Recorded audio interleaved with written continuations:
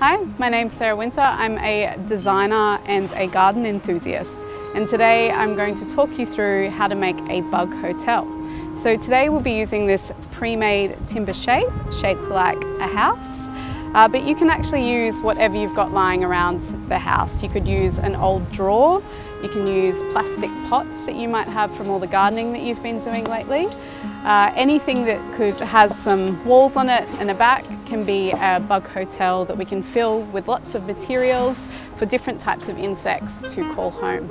And here's one that we've done earlier to show you the different types of materials that you can use. All of this has been collected from around home. Bug hotels are like a sanctuary that you can have in your garden or Airbnb for beneficial bugs and insects. Today we're going to be making one that's really focused on bees and small beneficial bugs.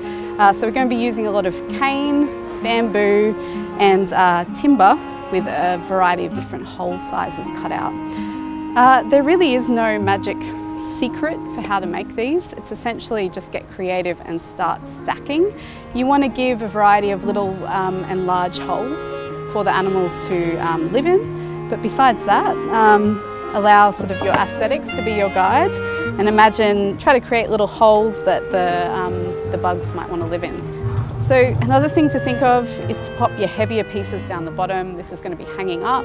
Our goal is, you can use hot glue if you're having some trouble, but our goal is to try and avoid any kind of glue and just actually fill it up to the brim so it's stacked nice and tightly so it doesn't fall apart. This is also a really great activity to do at home as a family, to get the kids involved in creating little bug hotels and to get them sort of understand ecosystems.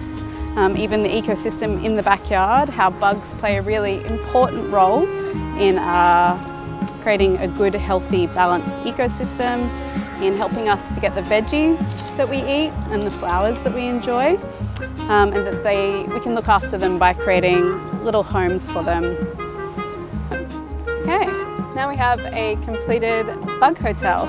As you can see, we've used some of our big rounds with the different holes in it to balance this shape there from a design perspective. And we've got some of that corrugate, some of those palm fronds, a bunch of bamboo and cane. And yeah, it's come together in a little bug hotel. What you could do now, if it's going to go outside, is to coat it with a natural oil, just to make sure that this timber weathers okay out in the elements. You could also paint it some bright colours. You might want to get kids or friends involved to sort of put together maybe even some windows on the side to make it really look like a hotel. And then the last thing to do is to pop it out in the garden and watch the different beneficial bugs and insects move in and start to occupy the hotel and spread their love through the garden, helping your veggies and flowers burst into bloom.